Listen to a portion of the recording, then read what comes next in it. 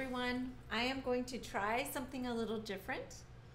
I decided I'm going to start looking at the Preludes and Fugues in Book 1 of the Well-Tempered Klavier, and I decided that I was going to try to learn the G major Prelude really quickly. So I spent a half an hour before I decided to record this. So what I'm going to do first is I'm going to walk you through what I discovered about this prelude, and then I'm going to put it together, probably a little under tempo, but I want to show how really understanding what patterns are involved can really speed up the learning process. So here goes. All right, so at the beginning, you've got a very simple bass line for like 2 measures, all right? And in the right hand, it's all arpeggios that outline 5 different chords. So here we go. So here's the first chord, second chord, third chord, fourth, fifth.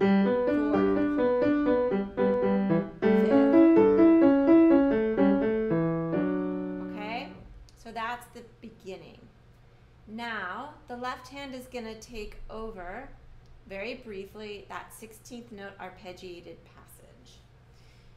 So it'll be this. Let's see.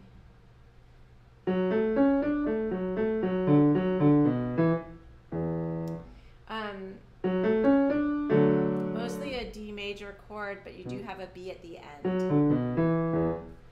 Anyway, then the next thing you're going to get is a new motive, and it's outlining a rising scale in the right hand. So here we go. And the left hand has just an 8th note accompaniment.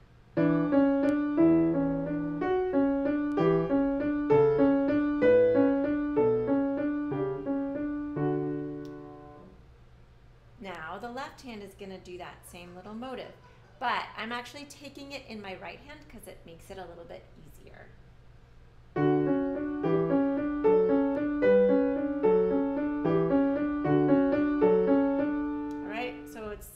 Very similar. The next measure, we go back into more arpeggiated material with an octave 8th note thing in the left hand.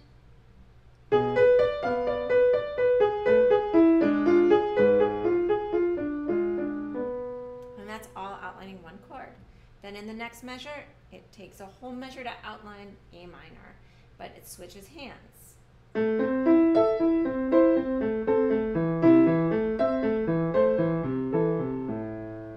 Pretty straightforward. Yep.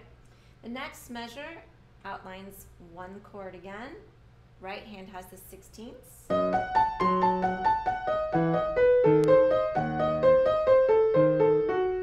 But there is 1 note that's thrown in there that breaks up the mix, and that's that B natural.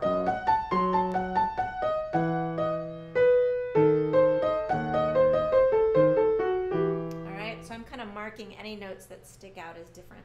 Next measure, we have the same returning material of this.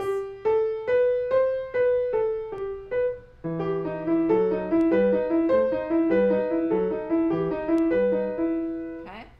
Next measure, the right hand gets it again. It's the rising one this time.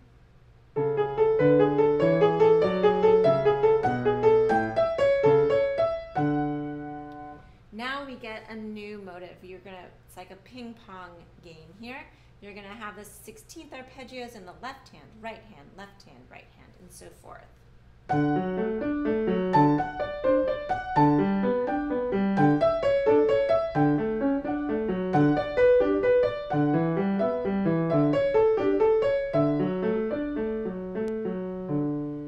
Now we have a new little motive. Okay, and that's going to happen again and again. Meanwhile, the left hand is doing an arpeggiated figure.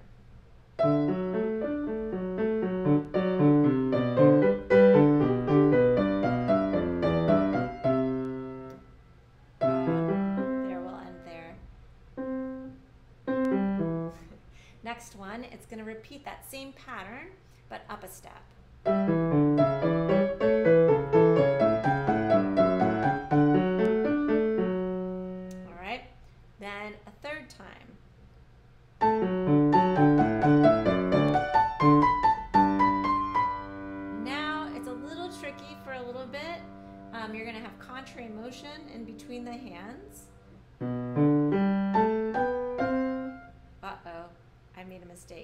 There's also a repeated note in the left hand, and that's what caught me off guard. So let's do that again.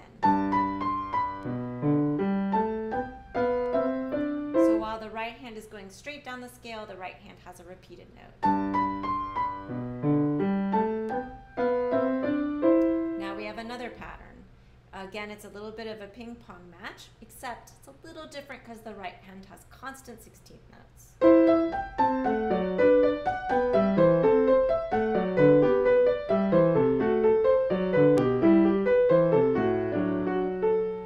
And then the right hand continues that pattern, but the left hand changes it up.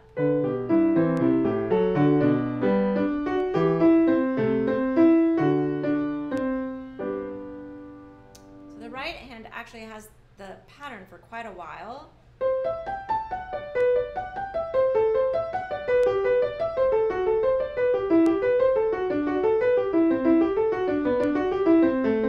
All the way to the end.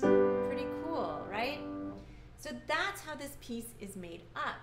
Quite straightforward and simple, built on just a few motives.